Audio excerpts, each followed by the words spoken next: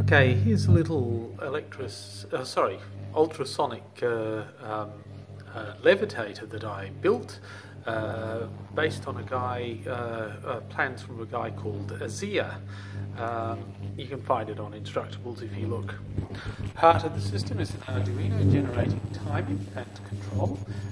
There are also up, down and reset buttons. These drive a motor controller, which then supply to a field of an array, if you like, of in-phase ultrasonic transducers. These are what makes the levitation field. Easiest thing to do is to show you how it works. You introduce a blob into it by doing that sort of thing. And to levitate, I'm going to put it actually in. There you go.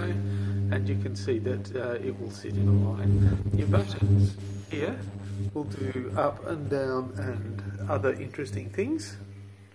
There's up, there's down, there's up. We can reset back to where we were, which was the phase. They do this by generating a small beat frequency which pushes the thing up. I'm levitating coloured bits of polystyrene here. I've levitated ants, although that's harder.